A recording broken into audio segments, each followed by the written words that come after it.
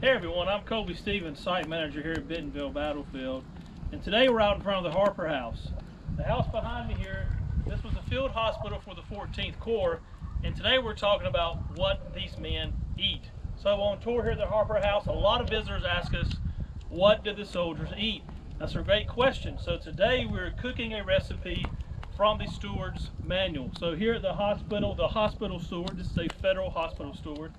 He's going to be in charge of feeding the men. He's going to be in charge of giving them medicine. He pretty much runs the hospital. He's the administrator here, so his hands are everywhere. So we have a manual, and that's where this recipe comes from.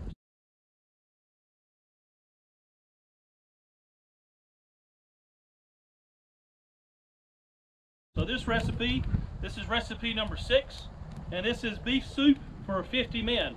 Now, of course, I'm not going to cook for 50 men. We're going to dial that back.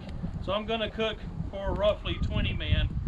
So I'm going to read through kind of what it calls for and how we adjust for what we're cooking for today.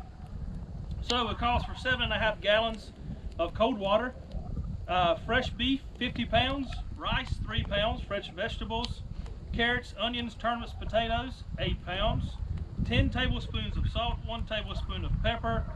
Put all the ingredients except for the rice into the boiler, bring it to a boil, add the rice, and simmer for 3 hours. Before serving, the fat should be skimmed off and kept in a clean vessel. It will serve as an excellent substitute for butter for many cooking purposes. So we're going to start off as it calls for here, and this for 50 men. Instead of 50 pounds of beef, we've got 10 pounds. So I'm going to go ahead and put our 10 pounds of beef straight into the pot.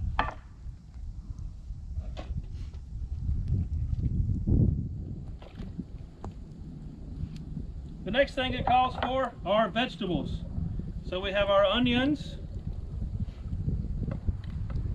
and we have our carrots, we have potatoes, and they called for turnips, but it being March, you could have turnips or also rutabaga. So we have substituted turnips for some rutabaga. Now, one thing it didn't call for, but we're going to add to it, is cabbage. Most of the recipes, even though it's a standard recipe, soldiers are going to change to it depending on the season. It being March here in Bentonville, cabbage is coming off, and cabbage is a great source. It's going to give the stew, it's going to give it a lot of meat. It's going to give it a lot of texture. So we're going to add our cabbage in, and the stew pot is nice and full. The last thing I want to add in is our salt and our pepper. So I'm just going to sprinkle that in over the top, give everything a quick stir. Now I'm going to set this on the fire.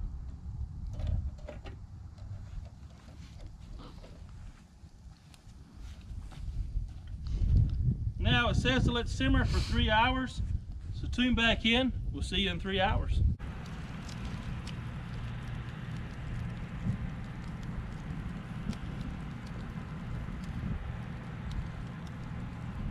Hey everyone, welcome back.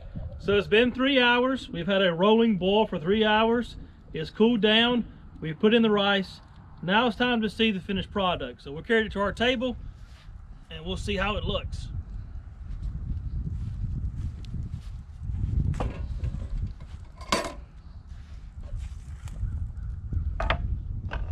I'm gonna give it a quick stir.